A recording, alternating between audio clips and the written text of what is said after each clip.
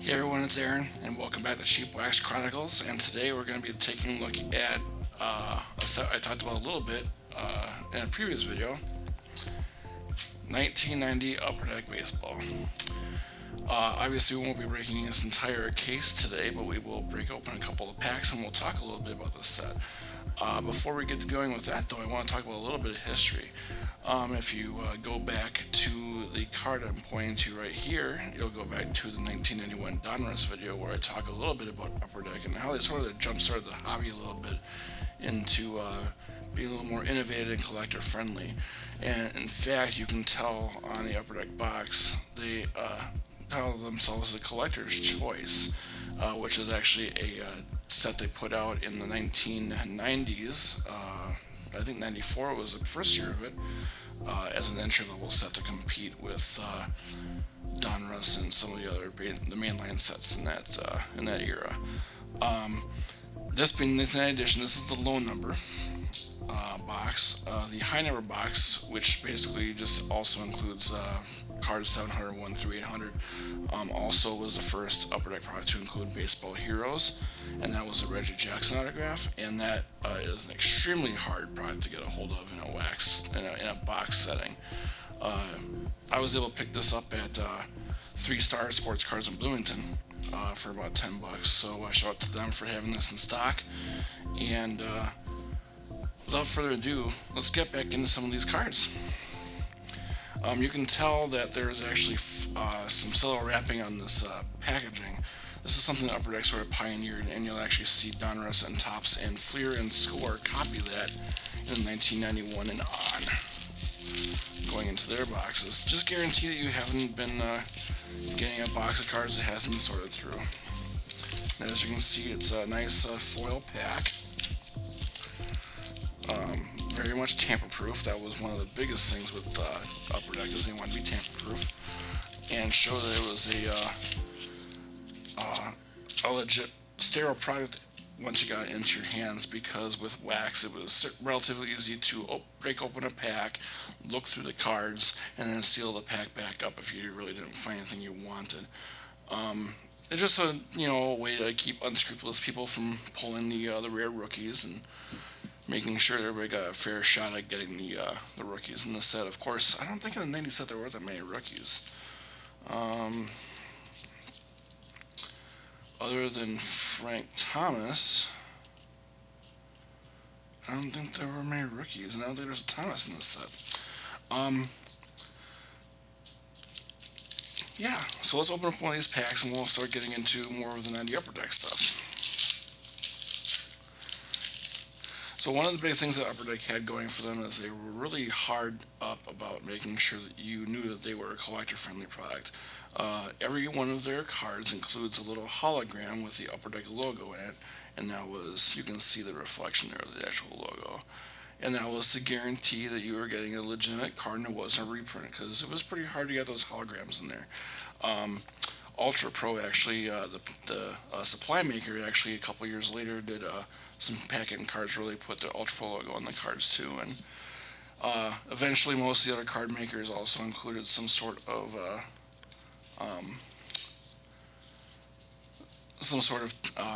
anti-counterfeiting measures. I believe Score did the barcode, and Donruss did some watermarking.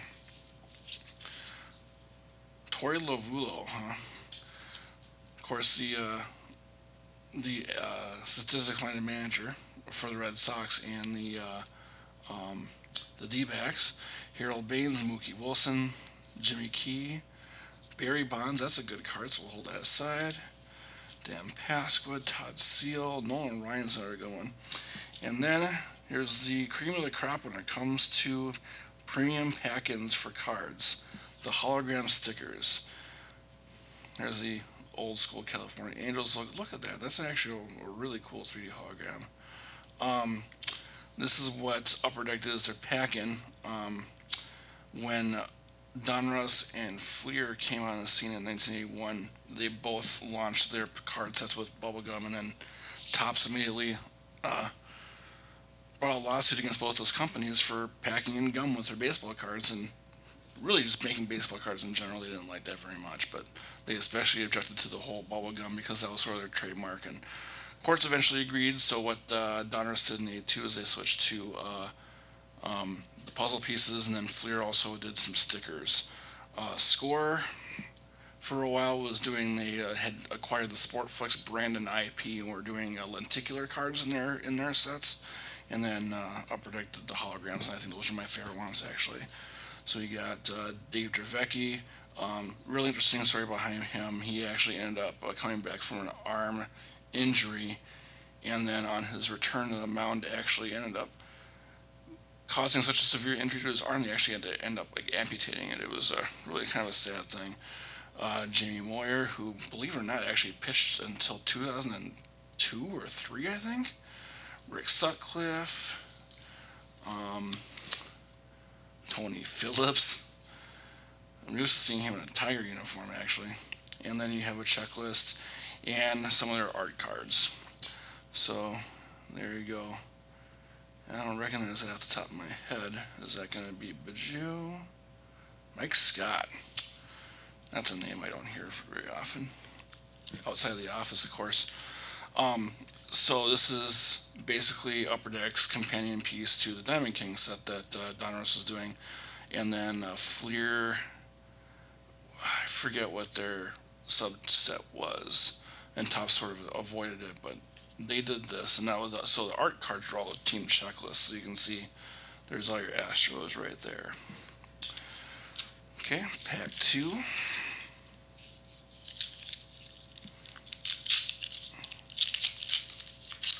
Right away, got a couple of, I got a nice little twin there. Who do we have here? German Gonzalez. I actually don't know too much about him. Jeffrey Leonard. There's a really funny clip on YouTube, and I'll have to see if I can come up with it. But basically, when he was playing with the Giants, the announcer said that he was up, and basically said as soon as he hits into a double play, they would go to the commercial break, and that's exactly what he did. The Magnificent Seven are warming up in the bullpen, and we'll be with you as soon as Leonard hits into a 6-4-3. 6, 4. So I'll have to see if I can dig that up and place it in the video here. Luis Rivera, Nick Osaski, and those are guys I remember seeing from the 87, 88, 89 sets too. Felix Jose, Larry Sheets, Hensley Mules. This is like the ultimate 90s card. It's just a random, and he was supposed to be a pretty hot rookie, but he ended up flaming out pretty early. Yankees were really big about that in the early 90s. Had a lot of those guys like Kevin Moss and Brian Taylor, who actually never even reached the major leagues because he got into a fist fight, but that's the way it goes sometimes. Another hologram. Not a whole lot to those ones. They came out with different designs every year. So the low numbers in this year had the mini ones. I think the high numbers had full-size ones. And then they had like little orbs in the 91s that made it look pretty cool.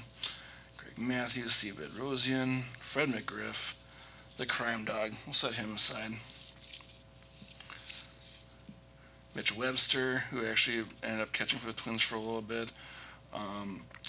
Another art card of Barry Larkin in the Cincinnati Reds checklist. And then Kevin Tapani, star rookie, who I actually just got his autograph in the mail in a trade today.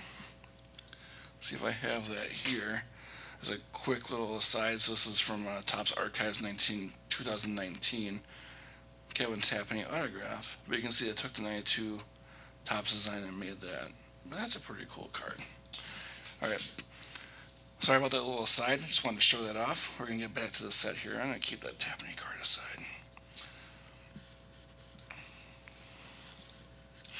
And Charles Hudson. Pack 3. Look how tough this foil is. This is, you can see that the way it's perforated and sealed. I mean, there's really no way to get into that pack without somebody noticing. That was really sort of their big thing. Tom Bolton. Doyle Alexander. Rob Ducey. A lot of Blue Jays. Mike Flanagan. Gary Templeton. That's a other 80s, late 80s, early 90s name for sure. Dennis Powell,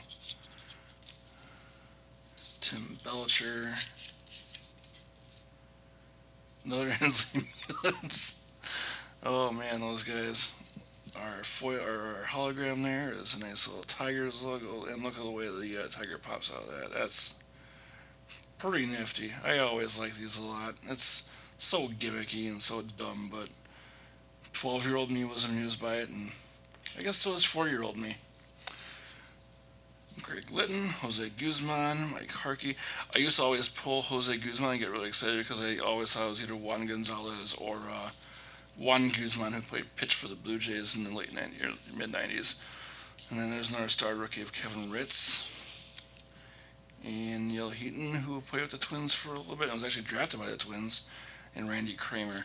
So we've seen two of the subsets out of this series. We've seen star rookies here, and then we've seen the team checklists. I don't think their presence in the 90s, in the 1990 set, but in 1991, excuse me,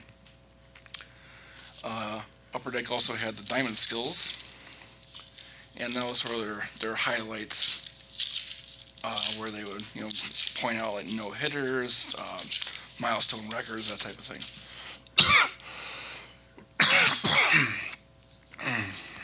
Greg Walker. There's Pags. Pags is a pod. So I believe, yeah, so he was only with the Pods for half season, because in 90 and 91 he was with the Twins, because he was with the Twins for that big series run in 91 and stuck around until 93, 94. Dennis Oil Can Boyd. Look at those glasses, man. That is a hardcore stud. You got Eddie Williams, Mike Gallego. Oh, there are a bunch of classic names in here. Mike Witt. Another Tim Belcher. You can see collation was maybe not their strong suit this year. Anybody a big fan of the Amazons? Look at that, the way the bridge pops out of that. That's pretty cool. Mark Gubiza, Don Robinson, Junior Felix, Rick Honeycutt. And Rick Honeycutt, the story about him when he got caught for cutting his pitches is really hilarious if you haven't heard it. Brian Fisher, Willie Fraser, Guillermo Hernandez, and then we'll move on to pack 5.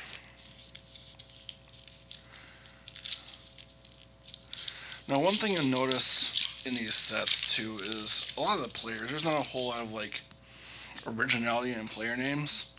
And that's not the fault of the players themselves. I mean, they didn't name themselves, but if you take a look at like you have like your Madisons and your Dakotas, and you have Chance Cisco, and you have a lot of guys now that have sort of oddball names a little bit. But then there were guys in the 80s. There actually are in this set there's a Ron Robinson and a Don Robinson, and there's two Greg Harrises. There's a Greg A. Harris and a Greg W. Harris. There's Willie Wilson, Dave Gallagher, John Cerruti, Larry Walker. That's a really good card. I believe this is a second-year card. Yeah, well, that's a rookie, is it? Have that one set aside. Brady Anderson, who owes his entire career to PEDs, and one season where he belted out, 50-some home runs. That's a second-year card for Brady Anderson. Sean Dunston, you see a lot of him in the 90s cards too. And he was actually pretty good back in the day. He didn't play for a long time, but he was a good but not great grinder. Greg Ketteray, another Mike Witt, Raymond Martinez, and then we have the Red Sox. Look at those cool. I can't get over it. I mean, it looks like you just like reach in and pick those socks out of that logo.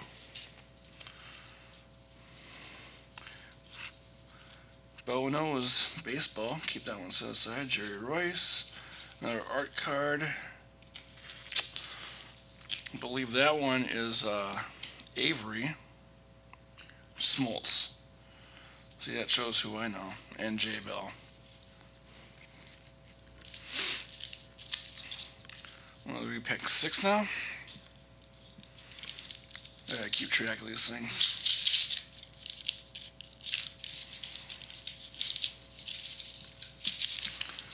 Wrappers off to the side. Chet Lemon. Lou Whitaker. A couple of great Tigers right there. Lou Whitaker was, I think he was pretty underrated. Todd Worrell. John Costello. Spike Owen. Ron Gant. I'll put him aside with my Herbeck. Franklin Stubbs. Greg Catteray again. Lance Parrish, who we saw like several times in the 91 Donruss set. Little Seattle M's. Now just a little bit of movement on the word mark there. Jack Doherty. Craig Biggio. This is a second-year card. I thought this was a first-year card. Never mind. That's still a good card, though. Bruce Schroeder. Another art card. And that one is... Who's that one? That's not Joe Carter. George Bell. Greg Minton and Frank Tanana. George Bell, who ended up playing for the Cubs and then got traded to the White Sox. A crosstown trade.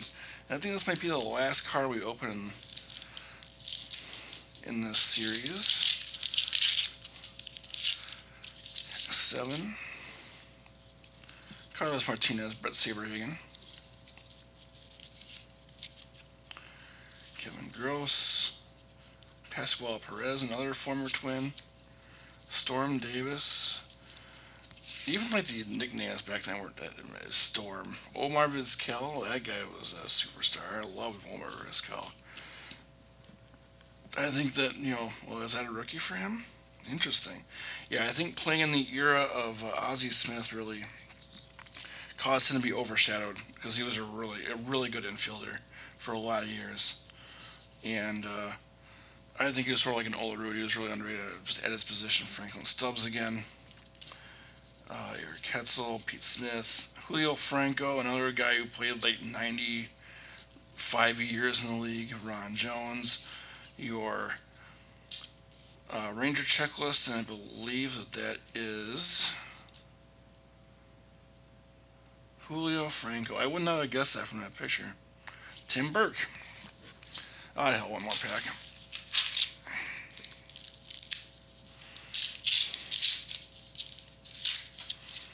Can't go wrong with these. I mean, it's just so much fun to open these old cards, right? Roberto Alomar. I'm glad we opened this one. Let's start with a couple pods there. A couple legendary pods. We got Roberto Alomar, Benito Santiago, Terry Pendleton, Tommy Herr with the Phillies. Funny story about Tommy Herr is that he actually played for the Cardinals in '87. And he ended up being one of the reasons why the Twins fought so hard to get the series win. So the Twins traded for him, and he was so miserable, he said he didn't want to play here, and they ended up having to trade him away again after a year. Derek Lilliquist, Chris Bosio, Jeff Robinson, Tony Castillo, John Orton, Gary Milkey, Kevin Apier, which is a rookie, Chris Wilkerson, Julio Machado, star rookie, and Bob McClure and Greg Brock. I can't believe we haven't really seen that many Twins in here. We'll have to check out what that assortment is a little bit later. And then these last two, another Anaheim Angels, Anaheim California Angels, and then we've seen that Seattle one before, and then the San Diego Padres. Let's see if we can catch this one in the light. Not a whole lot to that one, but that still moves quite a bit, doesn't it? Well, and that's about all we got for this break. I don't know, this is actually a pretty interesting set, and I liked that the upper decks were a little bit more high quality than the other cards that came out this time. If you open up a pack of like 90 tops or something like that, or mid 80s cards, if you didn't pull cards that were all from one sheet, they would be cut all sort of like haphazardly. Some of them would have diagonal cuts. They wouldn't be cut to a specific size, but you can tell. I mean, if you look at these, they're all uniform size. You can run your finger across them; they're nice and smooth. And then you have these nice crisp white borders, which nobody did at the time. And then you have the full color photo on front with that full color photo on the back. And they really went all out to do these action photos on back. And these are gorgeous cards for the time. And they were just light years ahead of everybody else.